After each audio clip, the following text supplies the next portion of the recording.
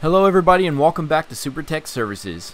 Before we go ahead and update the firmware, I just wanted to give you guys an update on my ASIC miner, what it's cost, how much in electricity this cost, and how long it's going to take to pay this thing off. So I'm going to go ahead and put up an image here. Alright, so the cost of the ASIC costs about $3,000 US, just give or take. The cost per month is about $155 in electricity.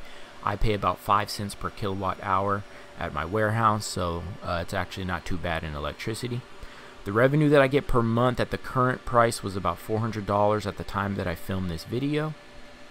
When you minus the 400 from 155, the profits I'm getting per month is $245. Now, because this thing costs $3,000, when you times that by 12, it's almost about $3,000, so it's going to take about one full year to pay this thing off, and then I'll have pure profits. So let's just move on to the next page here. So I want to show you guys my amp pool current hash rate there. We have the account balance, yesterday's earning, and the total earnings is what you want to look at. That's how much I've made, 2.5 Ethereum in about 2.5 months. So the thing's doing really well. So let's move over to the splash page where we're going to update the firmware. Let's just check the miner status first, make sure everything's up and running.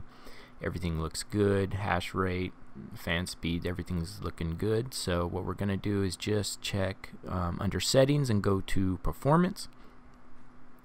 So I'm going to show you guys that I'm still on factory default. I haven't moved any settings here. Alright, so let's update the firmware. Just go to maintenance and firmware.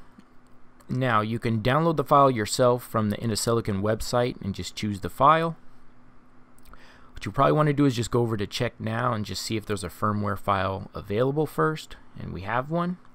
So we're going to go ahead and click the download now button and download it directly right there. Now I already have this file downloaded, but I just want to show you guys that's how you download it. You can also hit the upgrade now button yourself, but I don't recommend that. It takes a while. So let's just go choose our file that's already been downloaded. The unconfirmed one at the top is the one that's still downloading, so I'm going to select the one at the bottom here because that one's done. Alright, now hit upgrade now.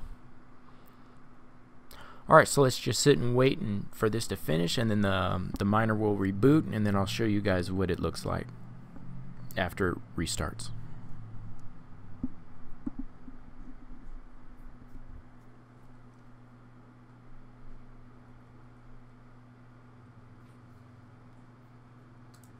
Alright, the miner is rebooting now.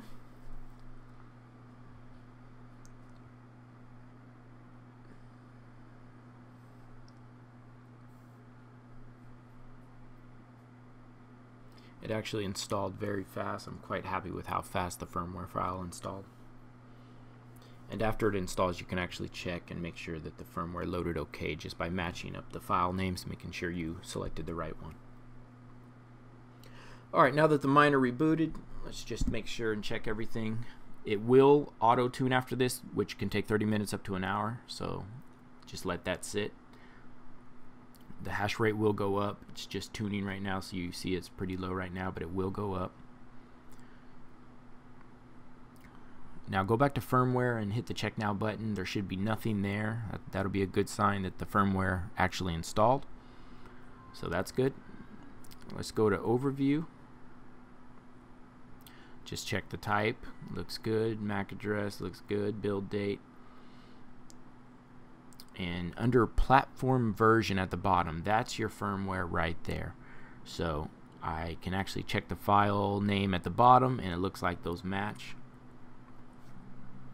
And it's exactly what we want to see. So here we can just check the uptime, the memory used, the cache used, and the cache free. So everything looks pretty good over here. So guys, thank you guys for watching. That's how you update firmware on the Innosilicon A10 ETH miner. I'll see you guys on the next video. Thank you.